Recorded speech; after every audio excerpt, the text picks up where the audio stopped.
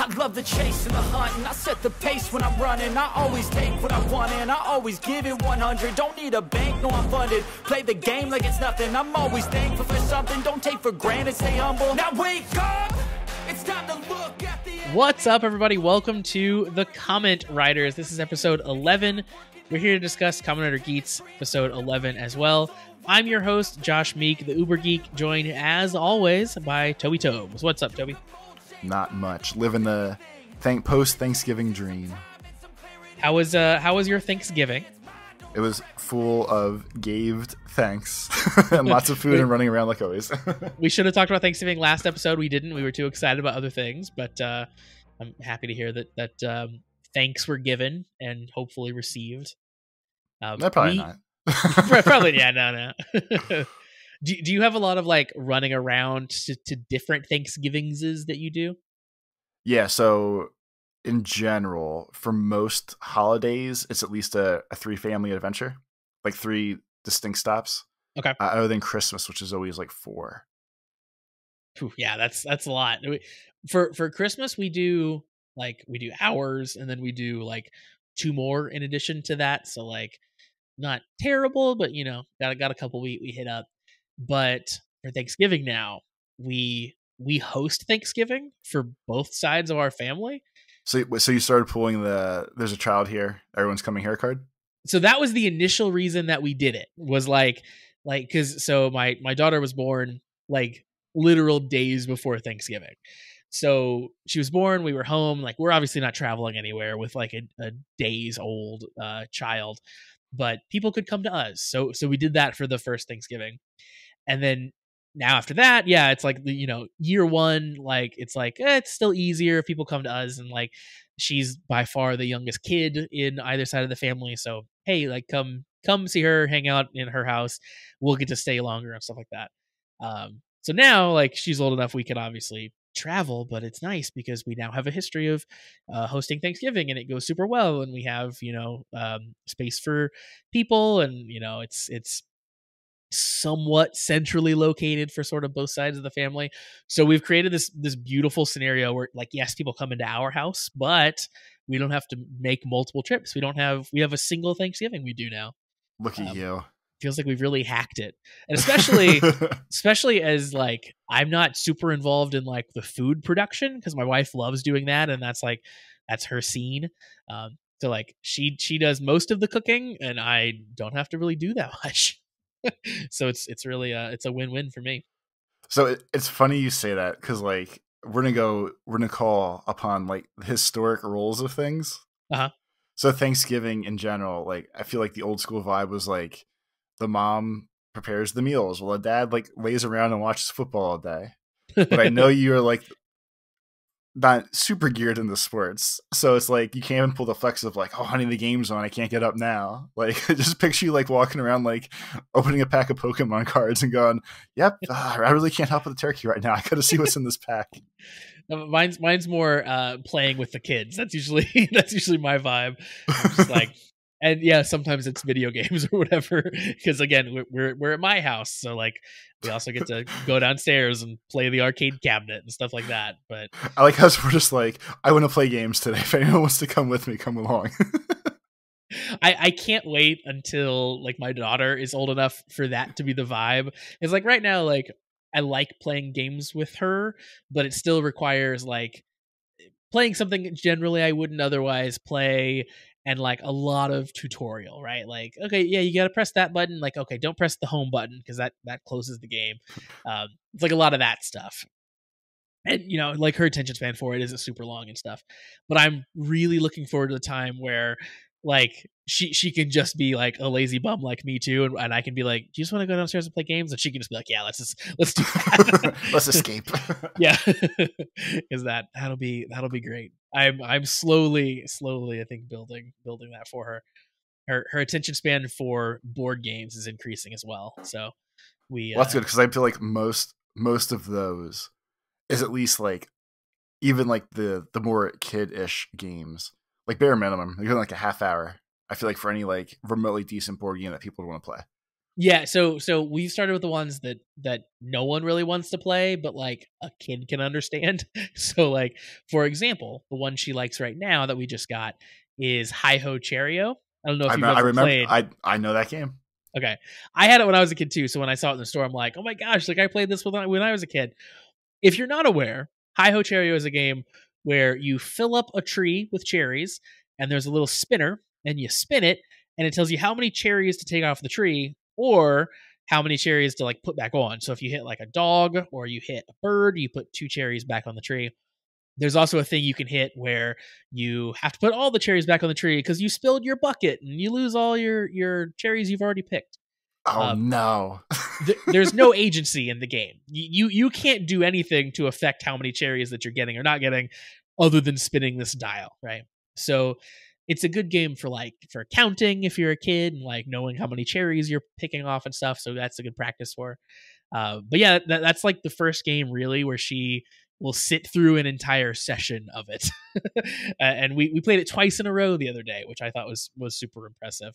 So it's a board game that like, it's not fun in and of itself as a game, but we're building to bigger things. There we go. Yeah. But anywho, yeah. So yeah, the hosting of Thanksgiving has been nice. Yeah, I feel like I should defend myself a little bit here. I made the cranberries. For Thanksgiving I really didn't do nearly anything with the food. But in general I do cook. I think you're a cooker, right? You do some cooking. Or am I imagining that? No, I do some cooking. So basically, my girlfriend that lives with me is vegetarian for a couple years, and I'm like 95% vegetarian. I usually do like 1 day a week where I will still eat meat, and it's usually like at the bar. I was gonna say you have wings at the bar. Yes, you so are a wingsitarian. I'm a wingsitarian, but so like for what's become our tradition for Thanksgiving now is so throughout the different parts and sides of the family, there's limited to higher understandings of like vegetarian doesn't mean like just eat salad. So as a solution to this, the first year when she got super into that kind of food, we bought a tofurkey, which is like the name brand, but basically like it's fake meat but turkey kind of thing. Mm-hmm. So since then, we've done tofurkey dinner the day after Thanksgiving every year, because that's also Black Friday, and that's when she does all her Christmas shopping. So basically, I make us save the turkeys Thanksgiving dinner on Black Friday every year. Nice. So this year, Josh, let me find you the menu, because this was a banger of a feast. I'm excited to hear about it. Are you ready? Yep. This year I made meatless turkey, which is just thrown in the ovens. That's fine. So real quick, is that like, does it look like a turkey? Like if I looked at it, would it look like a regular bird? Like, is it in the shape of a bird? It looks like when you get like chicken cordon bleu, where it's like chicken wrapped around to something. Oh, okay. But it's like that kind of vibe. It looks like a roll of like fried breading almost, but the inside looks like actual turkey. Okay, interesting. That sounds good. So the menu this year was the fake turkey, stuffing, mashed garlic potatoes, cheesy veggies and beans, asparagus, Brussels sprouts, roasted chestnuts, and I made homemade mushroom gravy from scratch. Oh, that sounds amazing. It was a feast for the eyes and the ears. Or I guess the stomach too. I guess it doesn't really work that way. You've left out the one important sense here. It tasted awful, but boy, did it look good. Yeah, because Thanksgiving really is a sides based meal. Like the turkey, everyone has the turkey. Let's be honest, turkey's not that great. Like your tofurkey is probably way better than most actual turkey is. Because if there's a reason we only eat turkey one time a year, it's because it's like you have to forget before next year that turkey's not really that good. But the sides at Thanksgiving are delicious. That's really where the magic happens. So that's really more times than not. Like every year, everyone's like, "Oh, the turkey's so juicy this year. Oh, it's so good." But like, no matter what, it always just tastes like it's always just dry to me. Like even on the best years, you still got to like slop it up with gravy and everything else. Yeah, you have to do a lot of work. This looks delicious. You've sent me pictures now that I'm looking at. You have to put it in the video form of this Okay. podcast at KamenRiderSucks.com if you want to have the quick link to get there. But Josh will post the pictures of the Thanksgiving feast. Yeah, asparagus and Brussels sprouts too. This is officially the lamest podcast we've ever recorded. But because I'm out of the words, asparagus and the Brussels sprouts are two of my favorite vegetables that I probably 5 years ago wouldn't have touched. So you can see like the turkey is the big brick. So like the turkey itself does not look like turkey, but it is very good. I honestly prefer that. Like if it, obviously you it's not going to be real meat. And if they tried to like make it in the shape of a bird, that would have been weirder for me, I think. So with your asparagus love, here's the important question: do you have the gene in your body where you smell the stinky asparagus pea after you eat it? Yes. Yeah, I definitely have that sometimes. Okay. It's not like terrible, but I definitely have experienced it. Because that is a specific gene that you have to be able to do that. I did not know that. I thought that was just a general thing that happened to everybody. So it's like cilantro tasting like soap. Yes, that was gonna be that one I brought up. If just in case you didn't know that one, but yeah, luckily cilantro tastes like just herb to me. I don't have the soapy aversion to it. I've always heard of that, but I've never actually met someone who tastes soap from cilantro. So it must be pretty rare. I know a guy. I actually know a guy who says okay. it always tastes horrible. It tastes disgusting. That's interesting. Yeah, so I'm does that mean that I'm a mutant? Do you think Professor X is gonna come recruit me because I have asparagus pea? No, because I think that's actually more common. Oh, I think having the stink pea is the common one, and I think tasting not soap is the common one. So those are two genes that you're not gonna get recruited yet. I'm just regular. I'm just regular. I'm not fancy. All right, that's fine. That's fine. All right, that's enough wholesome talk. Let's talk about Kamen Rider. Let's talk about it. This is episode 11 of Kamen Rider Geats, and we talked about it last time. Episode 10 was really good. Episode 11, I think, has surpassed it for me. So let's dive right in. So as a general for this whole episode, it made me think of something. So like Geats plays all the games. He's rich and famous now. He probably has some money set aside. Sure. Do you think he invests in a traditional IRA, or is it a 401k? That's better than Outcast and Hey Ya from last episode. I like it. All right, I'll give you that one. Yeah, that's good. All right. Speaking of Keiwa, he's not around anymore in the game to do the video recap of what happened the last time. So I was going to ask you about this last time, so go ahead. Yeah. So now Sumuri is doing it for some reason. Sumi. We call her Sumi. Sumi, yeah, it's really right. In this house, we call her Sumi. Yeah, she like kind of inexplicably is doing the recap video, and Ace is sitting next to her, and she kind of ends it with like, "Will Ace be able to win or whatever she says, or will he be taken out?" And he's like, "You hate me this much?" And she's like, "Yeah, I do." Because they're still playing family. But yeah, so like her doing the videos now. So she got mad-ish when she saw Keiwa doing it. She's like, "You can't broadcast this to the world." His video updates weren't so much about the game. They were just about his life in the game. Yeah. She's doing actual game commentary on recording to somewhere, but it's way weirder because she's doing the commentary around the people. Like the voice that you would hear as like the voiceover in a scene. Like what happens next on Dragon Ball Z kind of voice. Yeah. But she's doing it sitting next to the people that are involved in what's going on, which is like hilarious. But I just don't know where the videos are going. Me neither. It's very good. I wonder. Yeah, I mean, like obviously with Keiwa, they happened upon like a cute way to do a recap in universe, which is always fun. But I wonder if they like then painted themselves into a corner of like, well, we want to keep doing it, but Keiwa's not here anymore. So like, let's have Sumi do it, and who cares? Or I wonder if it's like there's something deeper, right? Like, oh, she's doing it, and it's going to the game master, or it's going to whoever's pulling the game master's strings, if that's a real person, or like I wonder if we're gonna find that out, but it's probably just a gag, I would guess. But so maybe it's just a gag, but from us talking about it now, what if she's doing something that I didn't really think about until now, now that as I'm sounding this out in my head. But so like Keiwa doesn't remember being a rider, but he was a rider. He'll probably be a rider again. Does he have the video saved on his phone still of him recording his summaries to give to his sister? So yeah, that's the question. Like, does the mind wipe also wipe your cell phone? So if not, or if it doesn't wipe it, is she just prepping herself for if she ever gets kicked out of her role as the host, because she knows that the recordings won't get wiped and she can remember everything that happened if she has to.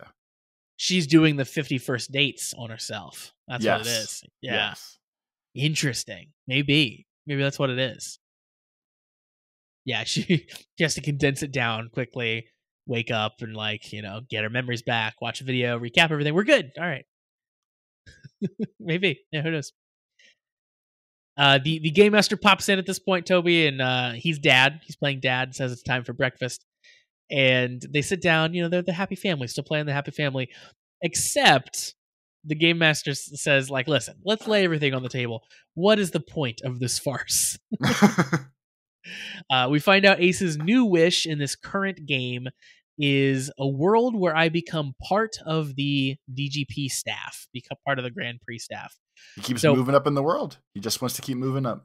Yep. Yeah. So clearly that was the breaking point for the game master, which Ace doesn't know he's the game master, but that was his breaking point of like, listen, we're doing this family thing, but like, where are you going with this? What are we doing? And we talked about it a little bit last time, like the Ace's motivations here. Like clearly he's trying to infiltrate the Grand Prix, trying to learn more about it. At this point, he's trying to win his way into a staff role, clearly, where then he'll know some behind the scenes information. He tells the game master that I'm just fascinated. That's all. Just fascinated. This is just an interesting life I've led for the past 2,000 games. Listen, I want for nothing. I'm a superstar in the world. I'd really like a job now, though. Could you please let me win so you can hire me? And if they hire him, maybe he gets a 401k. Maybe he does. Yeah, maybe that's why he wants to get hired. I actually think that's what made me think of that joke. I think that's what led me to my genius pun for the week. That's great. I'm glad we walked back there again. This next scene, Toby, it broke my heart a little bit because once again the game master is speaking to Punk Jack Haruya Win directly. Last episode we found out that Punk Jack is sort of the game master's insert into the game to take out Geats. Yeah, his little errand boy. And the game master says, listen, this is the round that Geats has to be eliminated. And this broke my heart because Sumi was there too, which means that she's also in on this whole this ruse. I thought last episode when we were watching it, I thought that she maybe didn't know, maybe the game master is sort of doing this behind her back.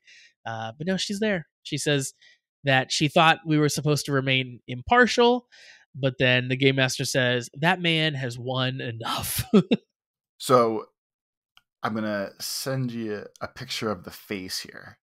But the look on her face tells me that maybe she's not involved and that maybe she's not super thrilled about this. Like maybe she didn't know that there's shady shit going on and she just happened to be right place, right time kind of deal. Yeah, it could be. And then tied to that, maybe like so Geats is trying to obviously climb the ranks here. He went from, okay, I've won enough. Okay, you guys are going to be my family. Okay, I'm going to work for you guys. So maybe all this gets her to rebel against these sorts of scenarios. And maybe that leads to our favorite part in the intro when she pulls the gun on Geats. Maybe, yeah. I could see how that would tie in for sure. And yeah, I think her asking like, "Hey, I thought we were supposed to remain impartial," is sort of her pushback on this happening. But like, clearly, like she then continues to go along with it at least for a little bit. So hopefully she rebels and fights back, and maybe Sumi becomes a writer at some point. Who knows? And then she has all her videos, and she's gonna refer back to them and just know how to win. Yeah, she's got it all then at that point. If we move on, Keiwa, we see Keiwa again. He's still playing Scratchers, so you're still a big fan of him. And so funnily enough, I guess we'll call it.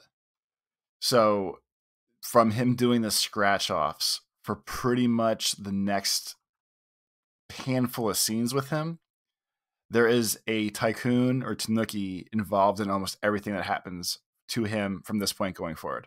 Yeah, so like it's on the scratch off he's playing in this scene. It's on the scratch off he's playing in this scene. We're gonna skip ahead just a little bit. So Keiwa starts moping around. He doesn't really want to have a job. He just wants to be a degenerate gambler. Sarah tries to motivate him. They get on the bus to go for a nice little trip together. She points out, "You've never been like this before. I don't know what this new attitude is."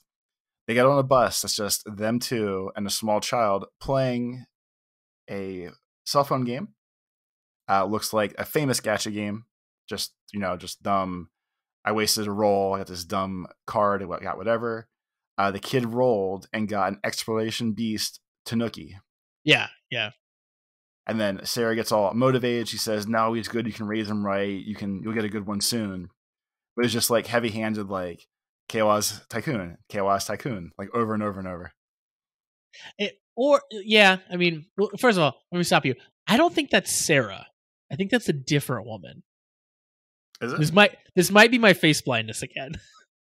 Because I think that Keiwa gets on the bus alone, and that woman is already sitting there with the boy. Like I think her and the boy are together. No, was it? I think so. All right, I'm rewatching this scene. Keiwa jumps on the bus, walks past the driver. He's walking to the back. He walks past them, right? Yeah, but that's only because she got on first. Like she sat next to. Why'd she sit next to this random boy? I don't know. She doesn't want to sit with her mopey ass brother. All right. I have no concept of whether that's actually her or not, because apparently I'm just completely face blind more than I even thought. There's 4 people on the bus. The girl that gives him the motivational speech, like "You've never been like this before."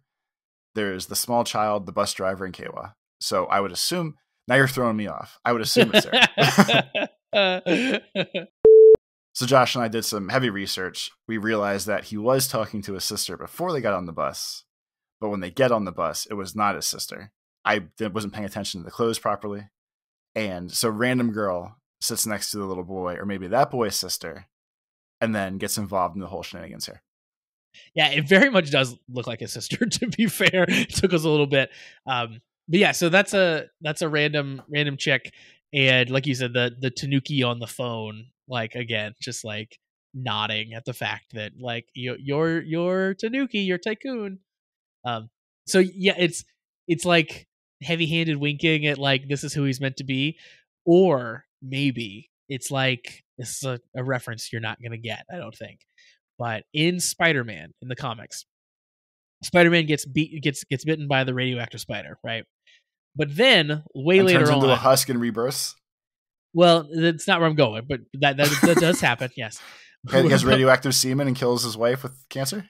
That also happens pretty much. But anyway, there's a character that gets introduced way later named Ezekiel, and Ezekiel basically teaches Peter that there's this spider totem, and like, yeah, he was bitten by a random radioactive spider, but like it wasn't actually random, and like there's this kind of spider totem that it was always destined that he was going to get these powers, and that was just sort of the means of delivery of the powers, and it's larger than him, right? Like the spider powers came before him and then were kind of bestowed upon him, and then someone after him will have spider powers like that. So maybe that's what's happening here. Maybe the tanuki is just like it's a tanuki totem. It's wrapped up around Keiwa's world, and it's just like swirling around him because it's who he's really meant to be. That's interesting. Or maybe it's just random. No, I like your lore way better. It just seems like he can't escape it, right? It's like it's everywhere around him. Just nudging him to remember. Exactly. So the bus we're on that we're mentioning here, the world breaks and it falls off a cliff. Just the whole world starts crumbling and the bus just flies off the edge. So again, the people on the bus, which is important later, the bus driver, a random girl, a random young child, and Keiwa. Neon, we're back to Neon. She's saying goodbye to her mom and dad, And we find out Neon's dad like kind of knew about this whole Kamen Rider stuff. Like he seems to be very in the know about what Neon has been doing, but says that she's an adult now and she could take care of herself just fine when the mom wants to kind of rush and intervene. So even with that, the mom looks at, I guess it's the plain Neon buckle box. And she was like, what is even then? What did those guys even give her? What did that girl even give her? And dad's like, I was going to tell you someday. So Yeah. obviously, oh, no, we're good. Never mind. We can continue. We'll talk about the end of the episode. It's something just clicked for me. So we talked about it last episode. Neon's dad, he's got some shady stuff about him. Like there's some killer vibes going on here. Neon invites Ace to lunch. He says, "Thanks for the invite. I love these hangouts." Again, very cute. I ship Ace and Neon hard in the show. No, that seems too easy. I'm gonna. That seemed like the easy answer towards the beginning. I'm gonna completely rule KY out of this at this point, which was the other guess. I want her to be independent. I want her to get to the end and be like, "Geats, you're cool. I don't need any of you fuckers," and just be like the boss. Oh, me too. Like I for sure want that for her as a character. I love Ace's love for her. Like I love the direction of Ace to Neon. I don't want her to need Ace, but I like that Ace is like falling for her really hard. It seems like. I gotcha. Yeah. Neon asked Ace in their little hangout why he wanted to find his mom on his desire card. And it seems like that'd be the easy thing to do if he's looking for his mom. So first he does like, "Oh, you believed me when I said that I was looking for my mom. Interesting." But then he goes on to tell her that he tried writing down, find my mom, and it didn't work. So she says like, "Oh, so there are some wishes that can't be wished for, some things that can't come true." And then Ace says, "Maybe it's something the staff didn't want happening." So with all those things, when he questions her and he's like, "Oh, you actually believe me?" She said it'd be a pretty harmless lie coming from you. So I think at least she has learned if it affects the game more, he's usually kind of full of shit and will just make things up for the game. But like there's no benefit of him saying, "I want to find my mom." Yeah. So I guess you just automatically believed him. And so he was questioning, maybe the staff's hiding it. So we've learned from last time that's why he wants to be staff, or that's what this wish this time. But as part of that, I wonder if you can't wish for things that they can't fix. Like if his mom's dead, maybe they can't let him wish to meet his mom because they literally can't fulfill the wish. Maybe. So then they won't let him play for that because it's not something they can do. Or like a tangent to that, maybe like you can't wish for things that would like undo the creation of the Grand Prix, and maybe like his mom had something to do with the Grand Prix happening originally or something weird like that. Like, yeah, there's got to be something fishy going on there as far as why he can't wish for it. But I think that leads to why he has been wishing for the things he's been wishing for, of like becoming family and now becoming part of the staff, as he's trying to infiltrate and he's trying to figure that out. Why? Like, what do these people have against me? What's going on? He's going for espionage. The only route that's left. Yep. He says his mom is worth risking his life for, which I thought was very cute. He manned up. And when they showed, this is the first time they really kind of showed them writing on, I'll call them the wish cards. And like, it was a pretty cool, like special effect kind of thing where he kept writing on the card and kept erasing it. Yeah. So like, I actually appreciate that, like somehow even the card knows, like, we can't fulfill this wish. And like, card says no. Card's out. It's time for our new mission in the Grand Prix. They all show up and they're ready for it, and the floating platform just disappears and they all just plummet to the earth through a big giant hole. They all land on the ground seemingly safe, which is funny. And we find out we're in an alternate dimension created by the Jyamato. They fell right in the bus hole. right in the old bus hole. We know they fell in the bus hole because Keiwa and the other people that were on the bus are there. And they have these like weird briar collars around their neck. It gave me final boss vibes, kind of. And Sumi says they are civilians, and she kind of like sort of glances at Ace and Neon when she says it, like they're civilians taken wink, hostage. Wink, nudge, nudge. Don't be stupid. Yeah, like don't say anything. And we find out that round 2 is a maze escape game. So real quick, I want you to drop this in the video podcast. This screenshot I just sent you, I want you to look at it too. The bushes on the right side of the fence. Yep. Does that look like Geats' head to you? Oh yeah, I can see it. Like I always do. I silently rewatch the episodes as we talked, look for things for us to discuss, just in case we miss something. And if you watched it, go back and look. I really think the bushes look like Geats' head, or maybe Neon's head, or Tycoon's head, or one of them. But it looks like a helmet to me almost. They're pretty interestingly laid out, and those bushes look a little bit different than the other shrubbery. So yeah, it almost looks like, we covered some things up and put in some new shrubs to intentionally sort of convey something. And the other thing I thought of after this one, so they're kind of half-ass games usually, but so far they've found whatever you want to call it, a new game to play every time in some way, shape, or form, even if it was like just fight more monsters but a different name for it, like capture the flag versus defend the tower kind of thing. Like, do you think they can find an actual new game title and like vibe to do every time, or they're gonna start repeating at some point? I don't know. I think that if they were going to repeat, they would have been doing it at the beginning of this game. Like, all right, back to round 1. We're going to do the same round 1 we did before. So I hope they can keep reinventing. Okay, that seems fair. Obviously, at this point, like we're diving into the beginning of this game here. The vibe of this one is basically they're doing Resident Evil, because they end up, running through the halls of a mansion while they're being chased by a giant monster. So and when they start showing you nailed the game for me. When they eventually go inside their maze-ish thing and they go through the mansion, they keep cutting to this very video gamey, cool looking like map screen, we'll call it. Yeah, like if you hit select during a game, it brings up the map. Like the vibe is so like gave me like definitely like video game vibes. I was trying to figure out which one.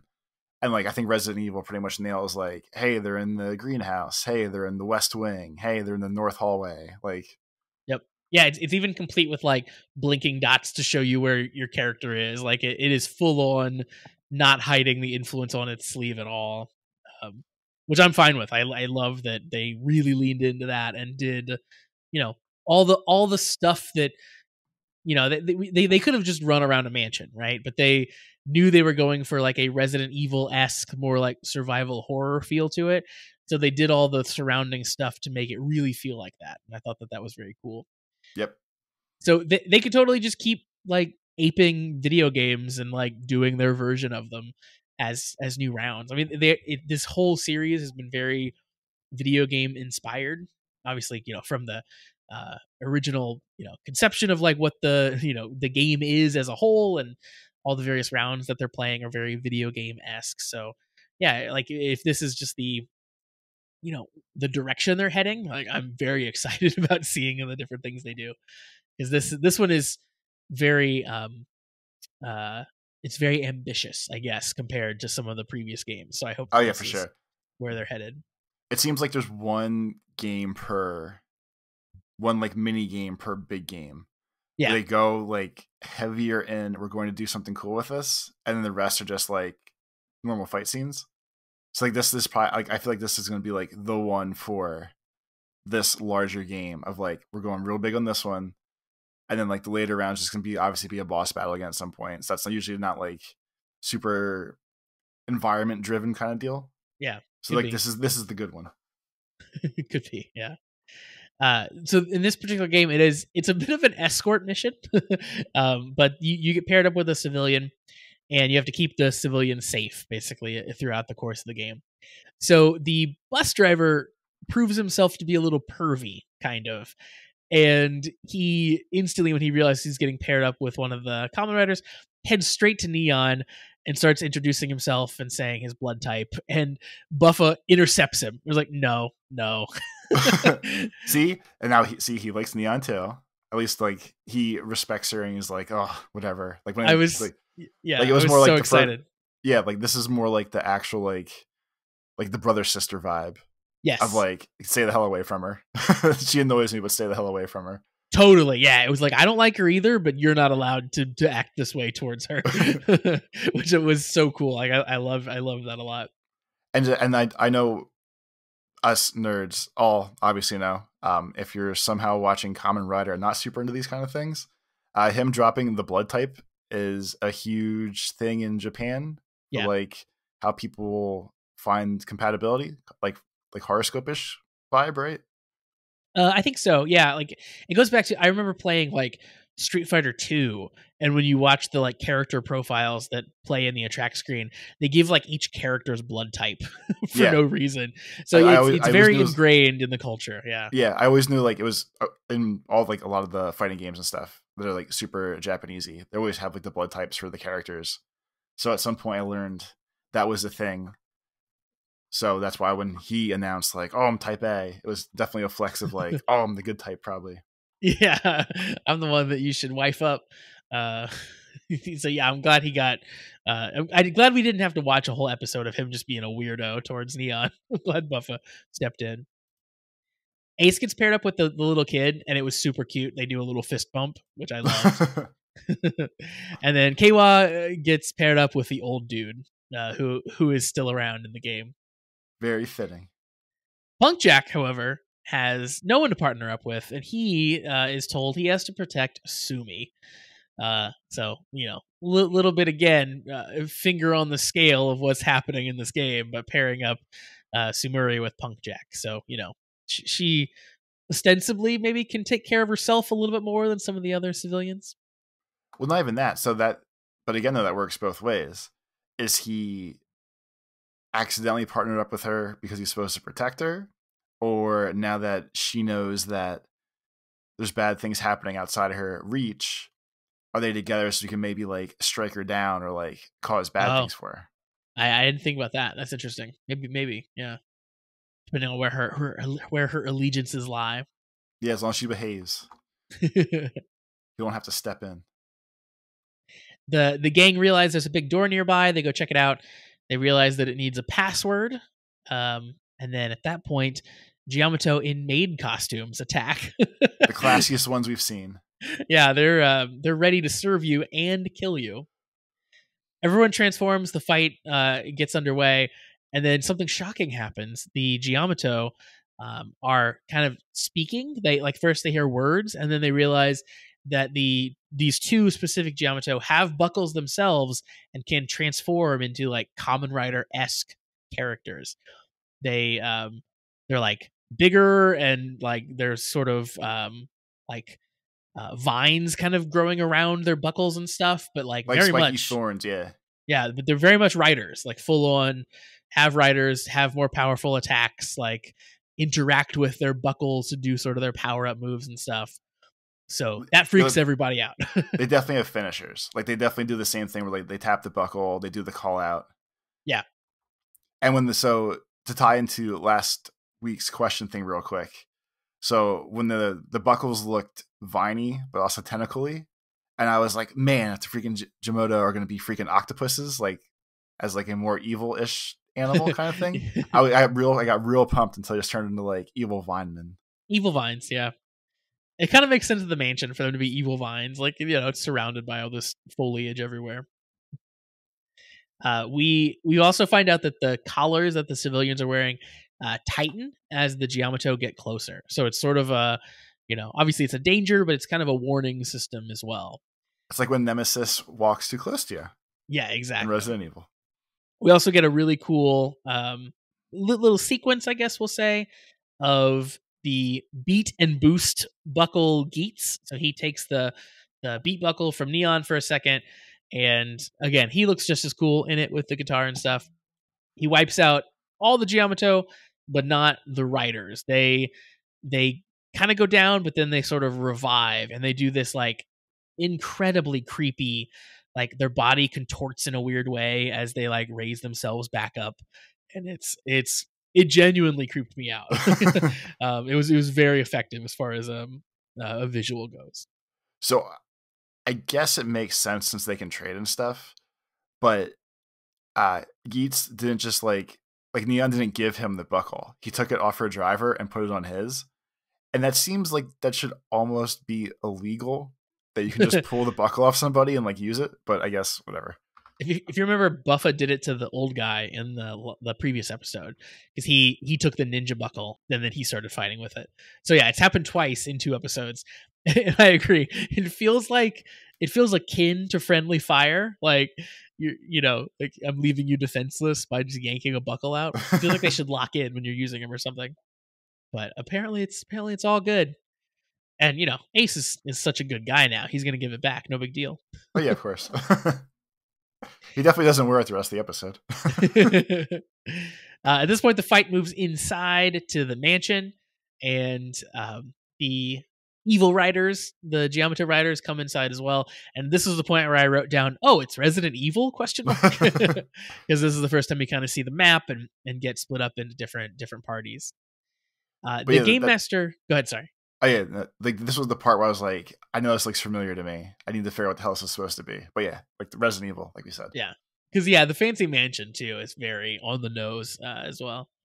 But the game master kind of calls them down and says the Jyamato are constantly evolving when they try to report that, you know, hey, these Jyamato are riders. What are we doing? He tells them that they're going to send down some new loot. So he launches some buckles down, drops them down in the same way that the Kamen Riders sort of fell. The platform disappears and then just like drops them down. Unfortunately, though, it seems like the most of the buckles like land out in the yard, and the Jyamato sort of just roll up and pick them up themselves. Now we know that they can use buckles. They're just like, hey, loot upgrades. I'll take this. This sounds good. The game master does like I think he calls, but he says, why are uncoded events occurring? Uncoded events, which I thought was an interesting phrasing that might be important later. And then damn, when you don't have programmers, shit goes downhill. Yeah. No one wrote this code. Then we get what should have been like a big end of episode cliffhanger, but we get it here in the middle of the episode.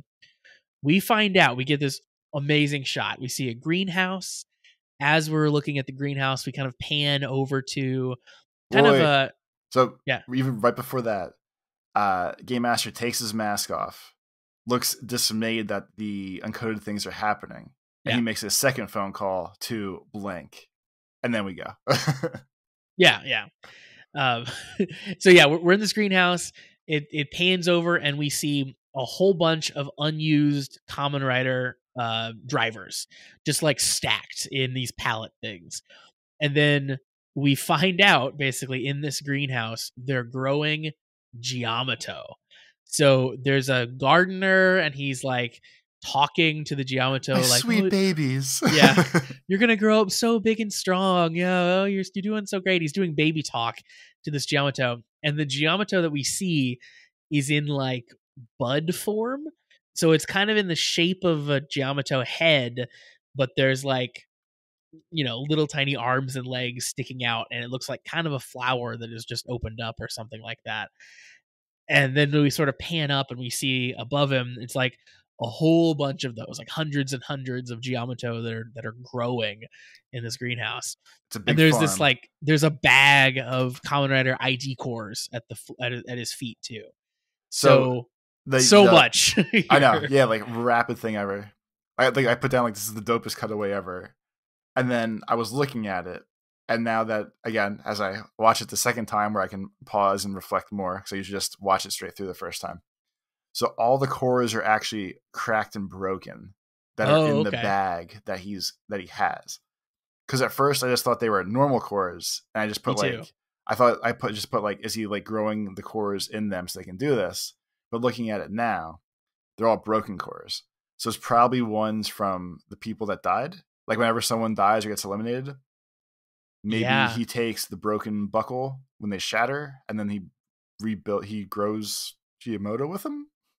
do you think that's like is it like a doomsday scenario where like, you know, in the comics in Superman, Doomsday was a villain where basically they sent him out in this really harsh environment. He got killed instantly.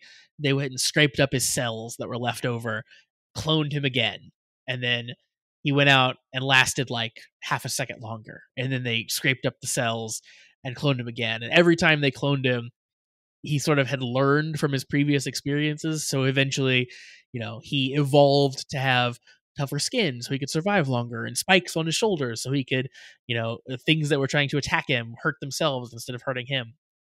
Is it that where it's like, oh, this Jyamato died to the Kamen Rider doing this thing, so now we're going to use this ID course, and so the next Kamen Rider batch can like learn from those mistakes? I wonder. I think it could either be that, or only because if we're going to lean into this is a weird coding error. Is this guy like an ex-programmer kind of thing of the Desire Grand Prix games, but like went rogue because he was like, fuck these stupid games, and just like steals the Brad stuff now to make more Jyamato? Oh, I don't know. I mean, like clearly the game master knows this guy's doing this, right? Like he called him. No, but see, well, he made a phone call. That's true. So you're saying he knows this guy exists, but he might not know about the Jyamato growth, or maybe it's hard to tell because like when I say like he made a phone call, like he could have been calling anybody at that point. That's and we true. don't know. But they just obviously edited it to make it look like he was calling the gardener guy. But the gardener guy could be like so hardcore rogue out of it that maybe he doesn't even know that he's there. That he has like a secret greenhouse with a secret high-powered Jyamato for no reason, or a reason to be revealed down the road. But I didn't think about that. Yeah, my mind obviously, and this is kind of where the editing wants you to go, was that like the game master is in on this. Like this isn't, these aren't just like random monsters that are attacking the Earth. They're being grown by the people who are running the games for some reason, and like clearly it's all this big conspiracy. But it clearly is a big conspiracy. There's something involved. But like, yeah, I guess we technically don't yet know that the game master is like pure evil. We know that he's hiding stuff. We know he's trying to take out Geats, but we don't know whether he knows about the Jyamato yet. Because even he said like, oh, this is an emergency, I'll give you better things. So it seems like they have contingency plans for like when shit goes accidentally wrong. Yeah. But maybe not on purpose wrong. And because he even like followed the rules still. He was like, okay, well, this isn't working the way it's supposed to. I'll make sure you guys are still like even keeled with them. But it wasn't like he gave him some super OP thing. You didn't pull him out of the situation. He was just like, I don't know what else to do. I'll try to make you guys at least have a fair fight with him. Yeah, for sure. This scene, again, we still like don't know very much about it, but it felt like that scene in The Matrix where you finally like get to see what the real world sort of looks like, where Neon wakes up, or not Neon, sorry, where Neo wakes up, and like he pulls out the thing and he's all bald and in the goo and stuff. It was like whoa, what's going on here? What's the nature of this world? There's so many questions. Yeah, like who's that guy? Why are we growing these things? Is the game master super involved?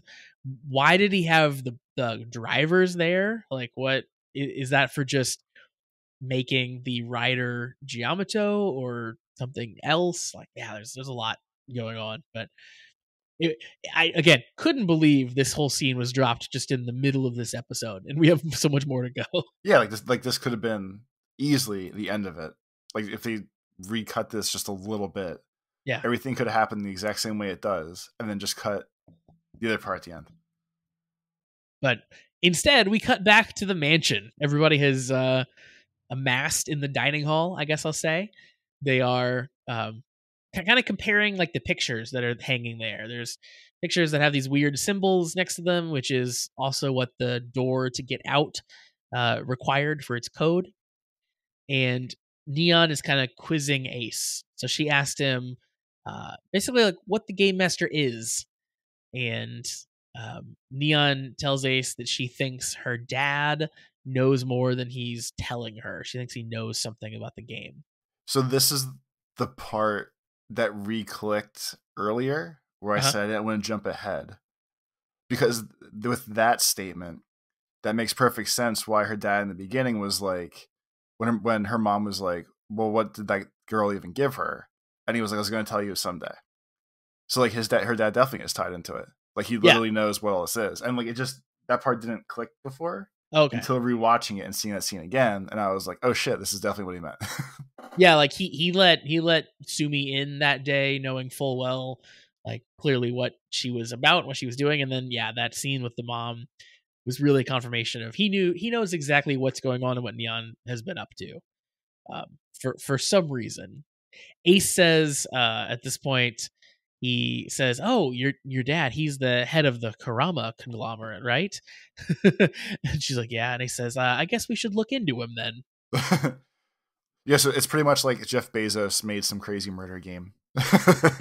Yeah, I wonder for sure if the dad won't be very evil and also the boss of it. But Ace also like was very aware of the Kurama conglomerate. So I don't know if that was because he knows Neon, just because it's a big company, or because he already suspected these things that Neon is saying. Mystery third reason, mystery fourth reason. Exactly. The Jyamato bust into the dining hall, finds them again. Very Resident Evil. Got the big axe, the scythe rather, and just like are swinging it and dragging it along the ground as they're walking. Very very cool stuff. Punk Jack finds one of the loot buckles. He's outside. He picks it up, but Sumi then confirms that looks like the Jyamato took the rest of the drops. So right now, Punk Jack is the only one who has one. And then Buffa. Go ahead. Sorry. With the driver though, we should talk about the new buckle real quick. Yep. It's again super Toby fantastic. It is a slot machine, or it's a slot machine vibe. we get to see the full transformation with Geats later on, but it has a little slot machine in it. It has the spinning reels of the slot machine, which is super cool. And like as far as like turning these things into toys that you can buy and play with, like I love that each one of them. Yeah, I love that each one of them has a very unique gimmick, right? Like the monster buckle has eyeballs. The beat buckle has the little keyboard keys. The slot machine here. We've got the ninja one who's got like the spinning little ninja star on it.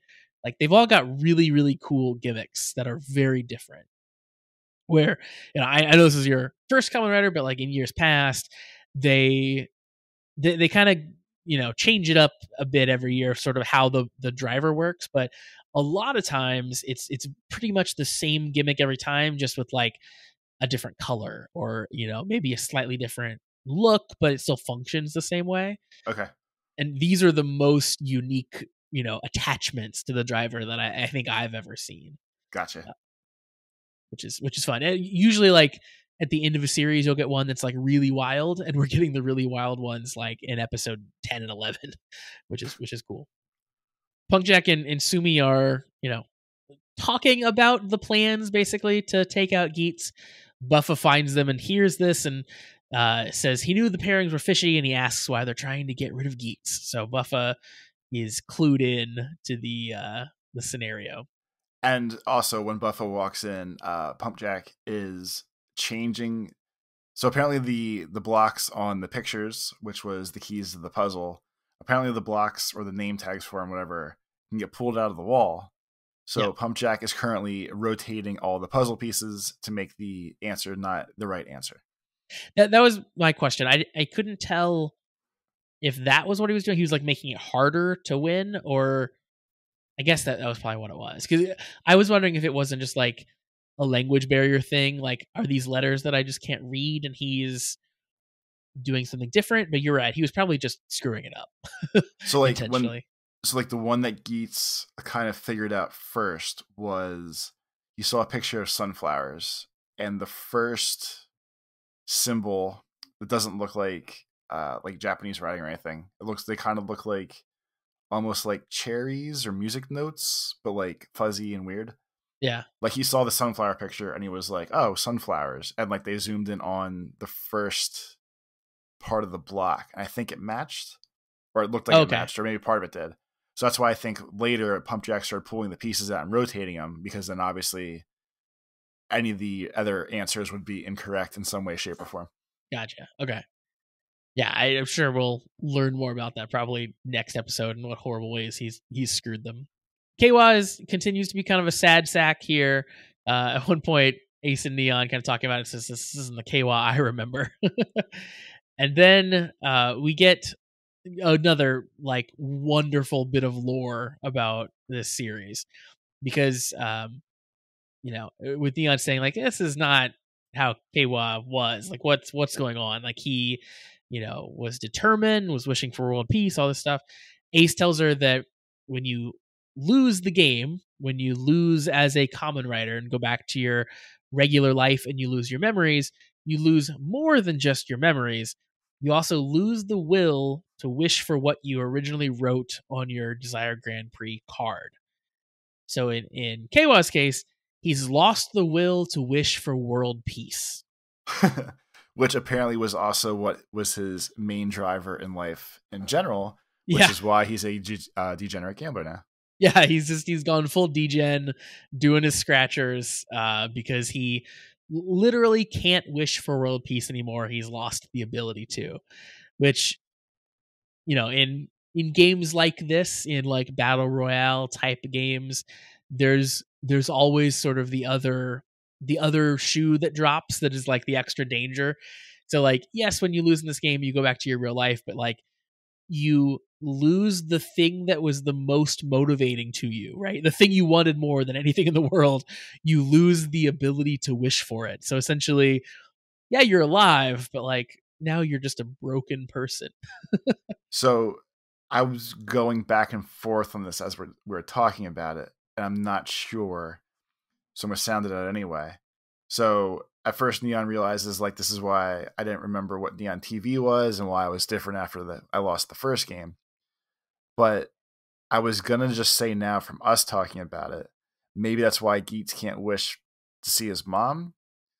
But if he still has the drive to wish for his mom, I don't think that was the case, that he would have lost at that point then. Yeah. Because at first when we were talking, I was going to say like, oh, maybe he lost looking for his mom once, so he can't wish for it again.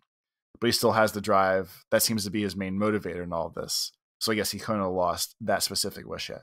Yeah, I don't think he would have. Yeah, because like it's still, like you said, clearly a driving force for him here. The main thing he's focused on. And also probably it seems like it matters too. Like K-Waz lost and was eliminated, whereas Neon and Buffa lost because Geats won. Like they still existed in the game as Geats won. So like maybe that matters too. Like maybe Buffa. I guess his is weird too, because his was like, I want Kamen Riders to die, and then he lost his memory. So that probably doesn't affect him too much day to day anymore if he doesn't know what Kamen Riders are. Yeah, I guess that's probably fair. Did we see Neon's new wish when she came back or no?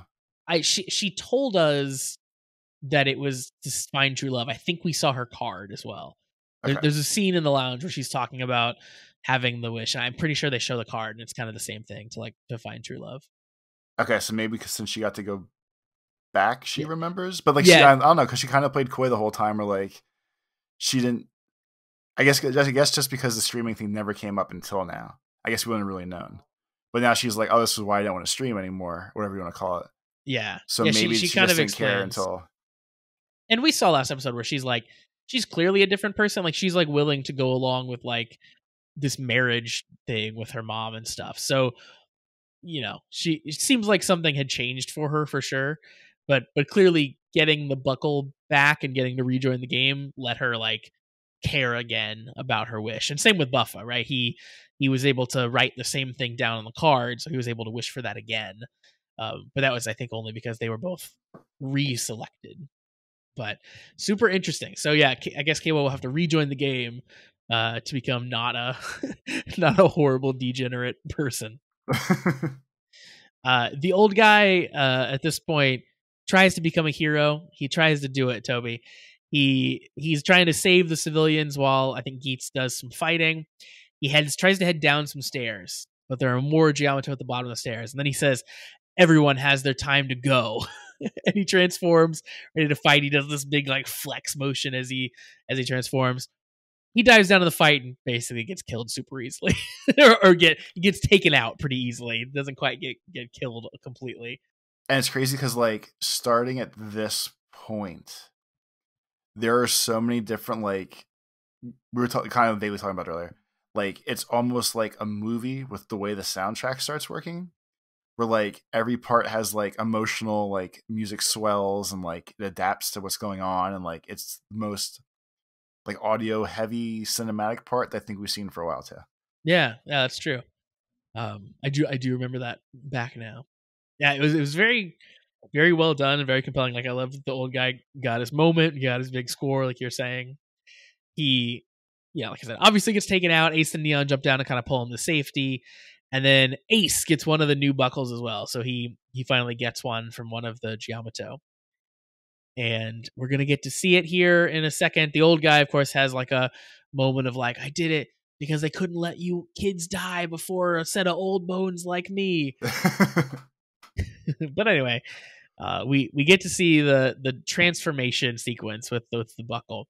So it is a slot machine, as you said, does full on, fever jackpot, golden fever, I think it's called, in the transformation sequence. And then it is just this like golden scarf. It's like Lady Luck, because he called upon the power of Lady Luck. Yep, yeah. So yeah, it's not super showy. Like there's not a lot of like plastic pieces associated with it. It's just this like awesome scarf. And it seems like its powers just make him lucky. Like you said, called upon Lady Luck. Like I couldn't really discern anything specifically he was doing differently other than like just maybe being a little lucky in terms of like dodging hits and stuff. Yeah, like it just seemed like maybe it upped his motivation a little bit more, or like, yeah, because like the fight proceeding when that happens, like there's no special ending move, there's no like super tricks. I didn't think it was just like he was like just motivated to fight with cool slowdown special effects. Yeah, and this particular sequence after he transforms and he has the scarf on is some of the coolest choreography that we've seen, I think, since like the zombie episodes, where just insane stuff happens. We have this really awesome spin shot where it sort of zooms all around Geats, and it even like goes through the exhaust of the boost buckle and like distorts the view for a second.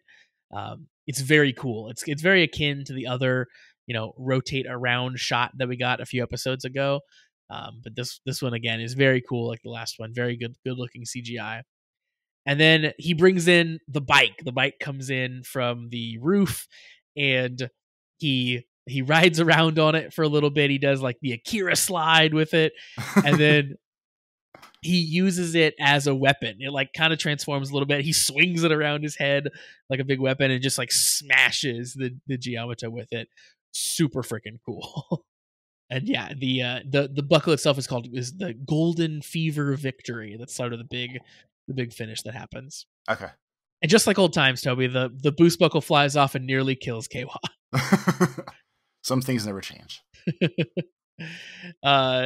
All that happens, Keiwa seemingly has deja vu about nearly dying, and then the Jyamato transforms once again, not dead. I think a different Jyamato maybe picks up the buckle and sort of takes over the role as the Jyamato rider. So even though he did this big, huge, insane move, all this like badass stuff, didn't actually solve anything, and that's our big cliffhanger ending. Back to square one for next week. Yeah. I cannot wait for the next episode. Like we were talking about, that that middle part with the whole Jyamato, growery that's happening there. I want to know everything about it. And I can't wait. I can't wait to find out more. They did a very good job about keeping the hype alive. They did, yeah. I it felt like they were revealing a lot and like telling us a lot about Ace, and like everybody was becoming friends super quickly. And I was like, man, are they gonna just like run this? Is this show gonna like run out of ideas this quickly? But no, we got some new ones. we're growing the bad guys in a greenhouse, and maybe all the good guys are involved in it. Who knows? Everyone's a bastard. Everyone is indeed. Any other final thoughts, Toby, about Kamen Rider Geats episode 11? No, I like we said, I think this is like the most full blown. Like this could almost be a movie episode type of vibe. Like this was like the whole thing was just solid. One of the things I mentally thought to myself when I was watching, when it was over, I was like, this one, as like not so much the fight parts because those are kind of the generic things at this point, but like this is definitely one of like lots of like key pieces of everything to discuss, to like break down more than some of the other stuff we talked about. Yeah, absolutely. And like lots of, as any great show would be, lots of really good reveals that lead to like even more questions than before. Yeah. This felt like the one where like if you were telling someone to watch the show, you would say like, oh, it's good, you'll like it, but like just wait till you get to episode 11. Right? Like you get there and then you're really going to be hooked for the rest of the series. Ready. Yeah. That's what it felt like. But yeah, I hope that as you're saying, like everything felt a little bit bigger, a little bit different, a little bit more cinematic with this episode. I hope that vibe continues. I hope that's them hitting their stride, figuring out their production pipeline and all that stuff. And I hope that is like the continual level of quality that we keep getting. I hope so too. Because when like there was a gap from like 4 to 5 or 5 to 6, I think, where they went from like all the cool like bullet timey kind of shots, and the next one was like the worst CGI ever. Yep. So I'm really hoping this wasn't the one where like we're gonna spend extra money on this one, and the next two are gonna be shit. We will see. If you want to check out all of our past episodes, so you can hear all of our discussion about this show to date, you can do that. We have a video version of our podcast. You can find that by going to KamenRiderSucks.com. You can check out that. It leads you to the playlist for the YouTube channel, which has all of our past episodes. You can also just search for the Kamen Riders on your favorite podcast app to download the audio version, or do both. So we're with you wherever you go. All the places, in your ears and in your eyes. And also, we talked about it last episode. Leave comments there in the YouTube version. Love reading those, and we'll highlight them here on the show when discussion like that comes up. Reply to us on Twitter and stuff if you have things to say. Reach out. We love hearing from you guys as you're watching and listening to these episodes. And as we talk about this, I'm thinking about it, and since we do have an audio-only version, I think I have to buy email on that Kamen Rider Sucks domain, and then people can email us at KamenRiderSucks.com. So that's going to be my goal before episode 12. Okay, great. Perfect. Yeah, we'll get that set up, and we'll have a real email address people can write in. That'll be exciting. And we did get that email address set up. It is cast@KamenRiderSucks.com. All right. Where can the people find you on the internet when you're not talking about Kamen Rider, Toby? On Twitter, it's at Life of Tobes, Tobes, and on YouTube, you can find me at Tobes Plays, where I play lots and lots of video games. Right on. You can also find me on Twitter at PrettyDeeceJosh, and also on Tumblr. I've been spending a lot of time there, which is also at PrettyDeeceJosh, PrettyDeeceJosh. So again, we'll be back for episode 11, hopefully with an email address, and hopefully with another exciting episode. I mean episode 12, by the way. We hope you will come back as well to join us once again. Until then, have a great week. I'm taking shots at the enemy. I'm gonna make it to the top, leave a legacy. If I got something to say, you better let me speak. Turn it up a new degree, bitch, you ain't seen anything. I pop off with the new rock, electro